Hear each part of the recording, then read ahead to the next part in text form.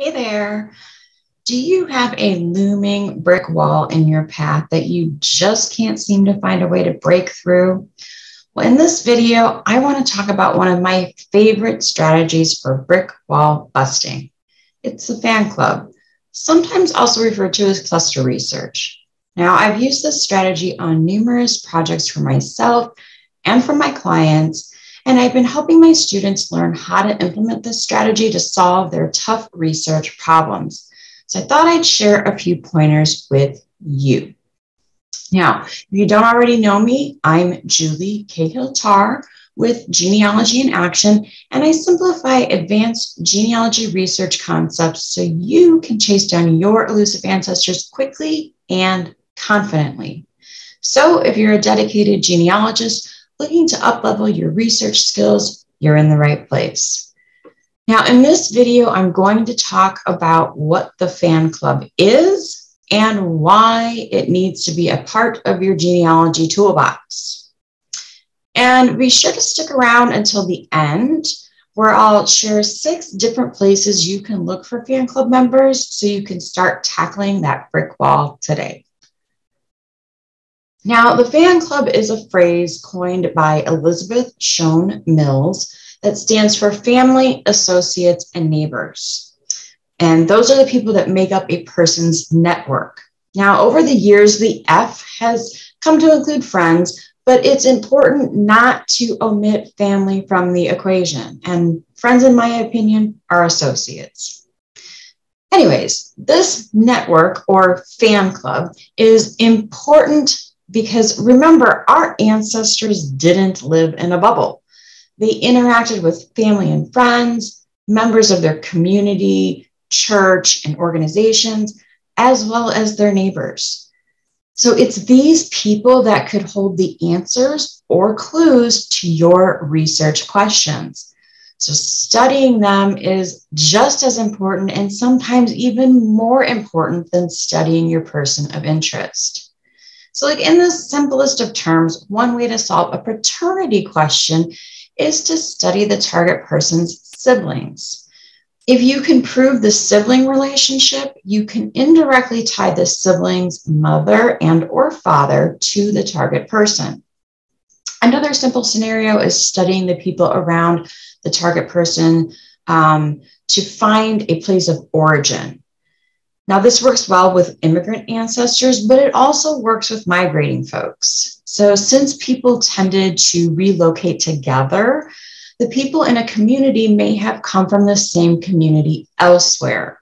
For example, if I didn't already know that my Webster and Parks families that ended up in Oakland County, Michigan, at one point lived in Cuyahoga County, New York, I would have been able to track them by studying the people they associated with in Michigan, as nearly all of their associates, neighbors, and in-laws also resided in Cuyahoga County, New York, prior to settling near one another in Oakland County, Michigan. And the fan club can also be used to sort out people of the same name in the same place because their fan clubs will be made up of different people. So think about it this way. If you're stuck on a question of identity, relationship, origin, or even other types of questions, you really need to start looking at the people around your target person. And yes, this does mean more work because you'll have to be doing actual research on these people. But in many cases, it'll be worth it in the end, and you'll be doing the genealogy happy dance. Now, unfortunately, these folks didn't have things like social media to make finding their associates an easy task. So how do we find these potential fan club members? Well, here are 6 places you can look that typically yield great results. First, censuses are a great place to look for those neighbors and the people living in the community, especially others with the same surname, assuming it's not something like Smith. Now, for rural folks, I like to look at like 5 to 7 households above and below my target person. And for my city folks, I like to actually map out the block so that I can look for people across the street, on both side streets, and on the street behind them. And you'd be surprised how many connections I have made by taking the time to do this. And keep in mind that you may have to look in more than one enumeration district to find those neighbors.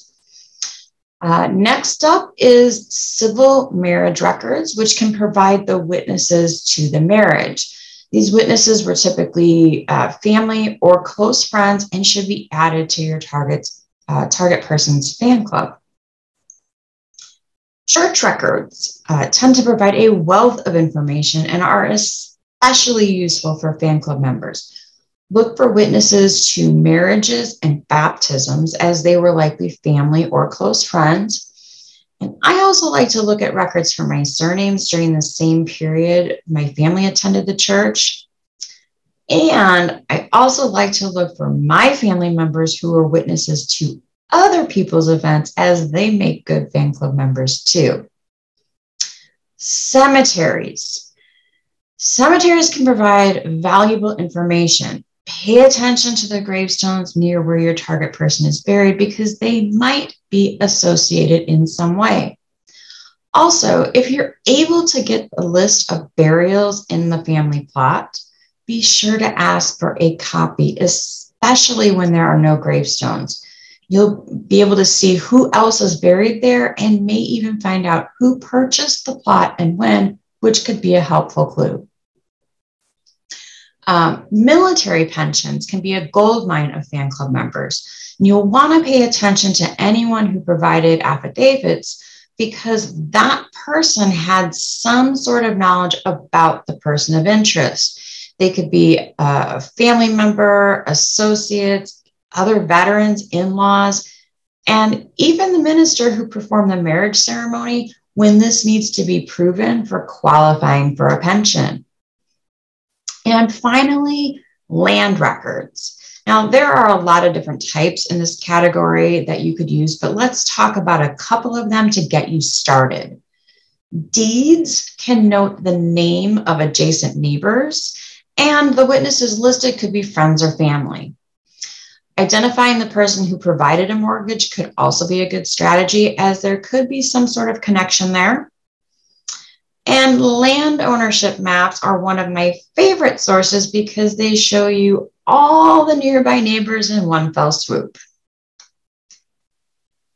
Now that you can see the value in studying the people connected to your person of interest, it's time to put this in practice. Pick one of your brick walls and start going through the records you already have to begin identifying the other people mentioned in the record. Pay attention to the 6 record types I just mentioned, but don't overlook other records you have, such as probate records, guardianship records, obituaries, naturalization records, passengership lists, any type of record that has someone else named on it, use it. And to keep track of the fan members, you can just make a simple list of these people and be sure to note their association to the target person. And when you've finished your list, take some time to study it. Look for the people that pop up multiple times, especially across different types of records. These are the people you'll want to study further.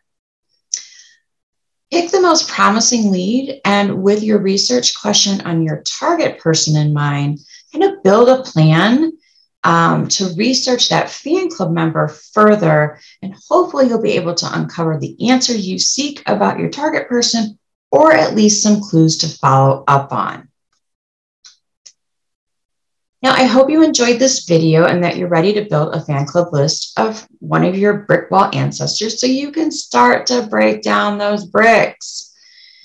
If you found this video helpful, don't forget to subscribe using the button below and click the little bell so you'll be notified when new videos are released.